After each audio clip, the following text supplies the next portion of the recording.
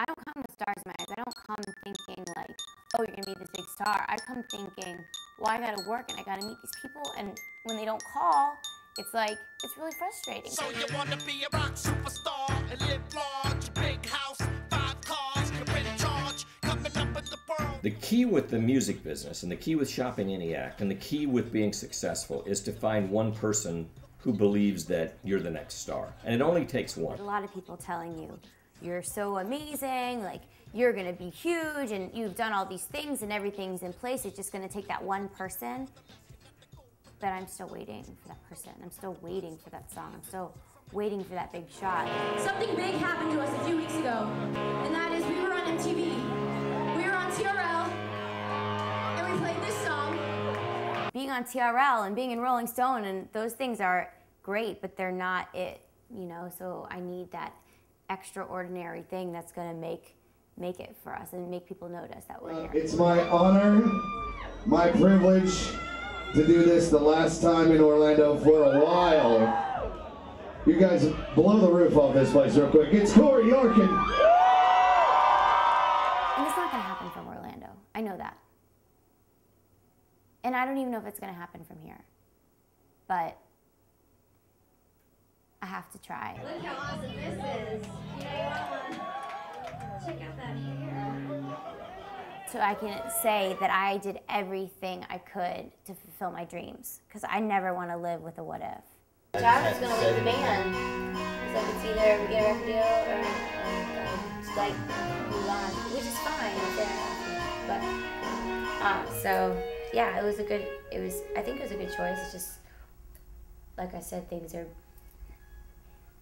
starting to happen. So the other night I was hanging out on the set of the Black Eyed Peas new video, which is surreal and cool, and I'm there meeting Fergie's manager and Apple and all these people. You know, it's if so-and-so finds out I'm in music and they want to help me out and they're like, oh, we should sing on this song, and then all of a sudden that song is the one that gets to radio. Like, who knows? I mean, so many things can happen, and I have to put myself in a situation to let them happen.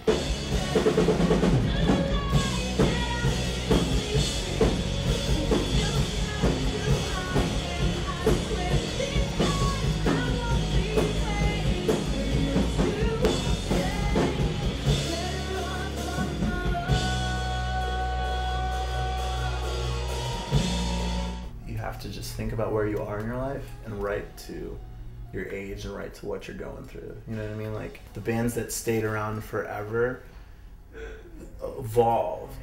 Just think about that when you're, you know what I mean? Like, you know more, you're wiser, you've probably been screwed over a lot more. You know? But just think about that. When your passion is riding on the line, you know, everything you do seems to matter. So it's hard, and it is emotional. What becomes of the singers and songwriters that don't make it? They are mechanics, they're waitresses, they're housewives, and worse. Because if you chase your dream and you miss it, the fall is brutal. I still have hope and I still believe, you know, and I think that's why I keep going.